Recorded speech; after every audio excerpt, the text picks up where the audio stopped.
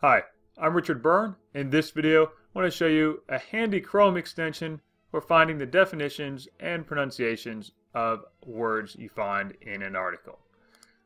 It's called Google Dictionary by Google.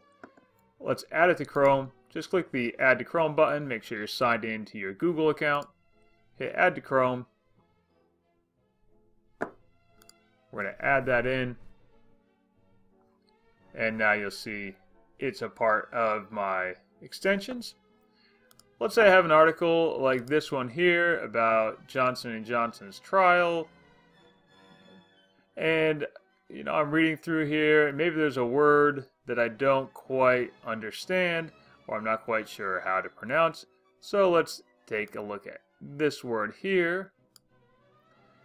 Just highlight it and then click the little extension and we see the definition and we can play it back. Fentanyl, fentanyl, fentanyl. And we can do that again for anything else on the page. Highlight a word, click the extension, see the definition, and hear the word pronounced. Analgesic. So that is the Google Dictionary Chrome extension.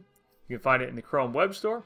As always, for more tips and tricks like this, please check out freetech4teachers.com and practicaledtech.com.